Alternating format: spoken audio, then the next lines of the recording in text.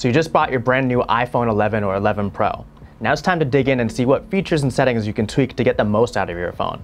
Here's the 11 key settings to change on your brand new iPhone 11 or 11 Pro.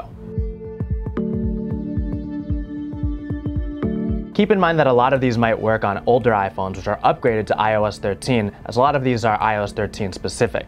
The first setting you should change is dark mode, which adds a long anticipated feature to darken the screen and save a little bit of battery life as well as changing the aesthetic a little bit too. Simply head into settings, display and brightness, and choose between light or your dark mode. This will change your background in certain instances, as well as certain apps that are compatible, such as Twitter, which can change along with your system theme as well.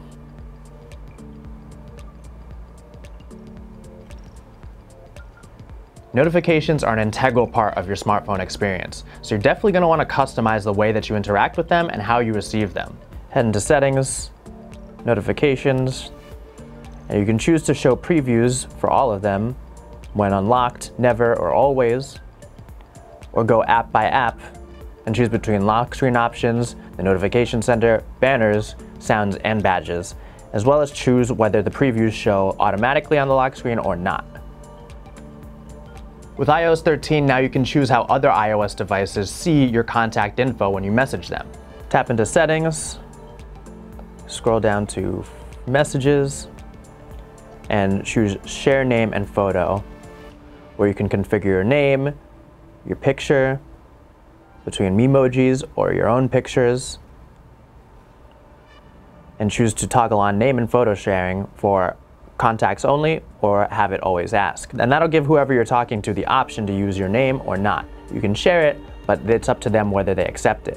One of the greatest advantages that the iPhone has is the ability to communicate through your phone through other Apple devices like your Mac or your iPad. If you don't have this enabled already, you definitely ought to.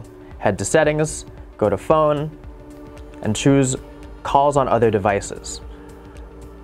From here you can toggle on which devices you'd like to be able to receive phone calls on, or if you'd like to receive messages, head to settings, head to messages, go to text message forwarding, and choose which devices you'd like to receive or send text messages from. Robocalls and spam text messages are a scourge right now, and Apple's added some useful features to prevent these.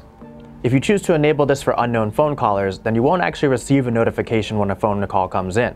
Instead, you'll only receive a recent call as well as a voicemail if they leave one.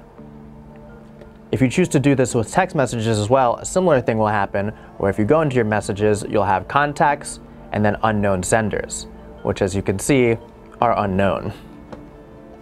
If you want to control this with phone calls, tap into settings, phone, and silence unknown callers. Or if you'd like to do this with messages, head into settings, messages, scroll down to filter unknown senders. You may not realize this, but by default, if you receive an audio message on iMessage, it's going to expire in only 2 minutes. If you want to turn off this inane expiration time, head into settings, messages, all the way at the bottom, audio messages, expire, and choose after 2 minutes or never. Your only two options for some reason. Privacy was another big push in iOS 13, which is why Apple added a feature which allows you to make apps ask for your location every time it's needed. For better control over which applications can access your location and when, head into settings, under privacy, go to location services, and you can select by each app when and how they can access your location. You can always choose to ask next time, always, never, or only while using the app. Whether you're a fan of shooting videos with that smooth 60 frames per second motion, or like the more filmic 24 frames per second, Apple's got you covered.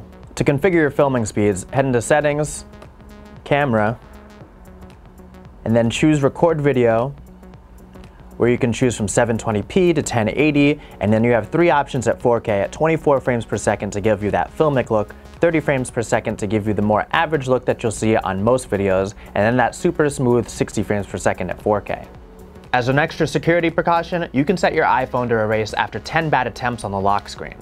Just tap into settings, Face ID and passcode, enter your passcode, and then all the way at the bottom, you'll have erase data, which allows you to set the option to have this erase after 10 bad attempts on your passcode. If you're not too worried about security, then you can turn off the required attention feature on Face ID so that it can unlock it without having to look directly at your phone. To turn this off, head into Settings, Face ID and Passcode, enter your passcode, and then under Attention, require attention for Face ID, which you can toggle on or off. By default, your iPhone is set up to save pictures and videos in a very high efficiency format.